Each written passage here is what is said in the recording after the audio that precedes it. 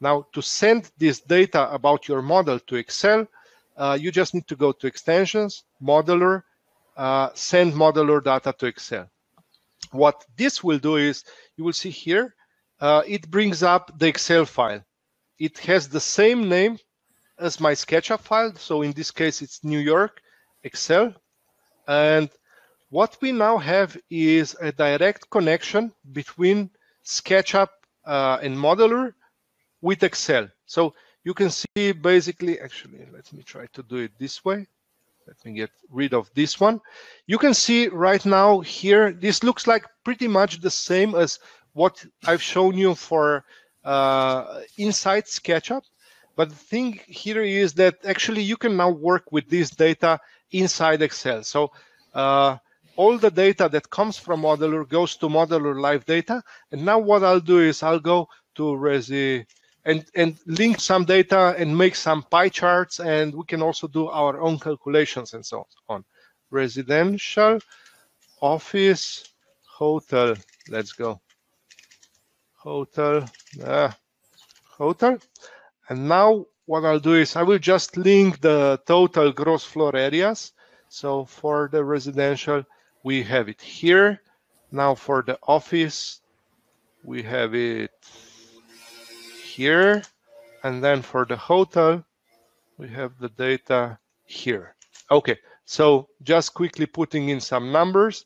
And what I'll do now is I will insert the pie chart, the donut chart.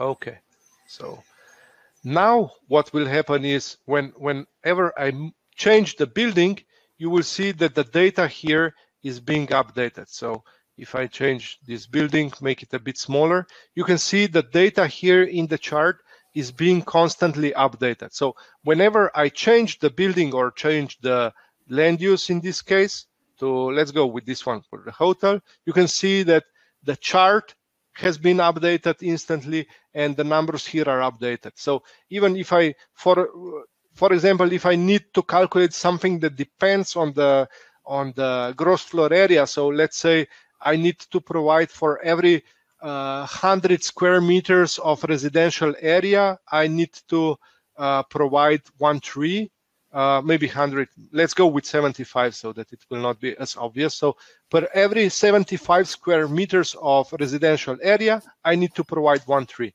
So in this case, we would need to provide 111 trees.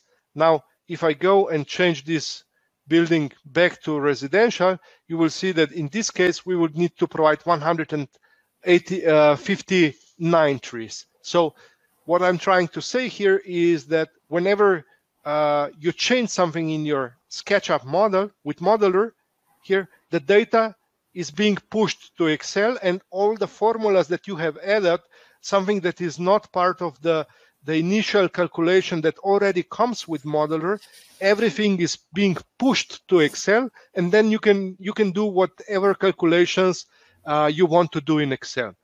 Now, one thing just to note here is that if you are inside a cell in Excel editing it, and then you make some kind of change in Modeler, something like that, like 5, Modeler will temporarily freeze. Now, don't get scared.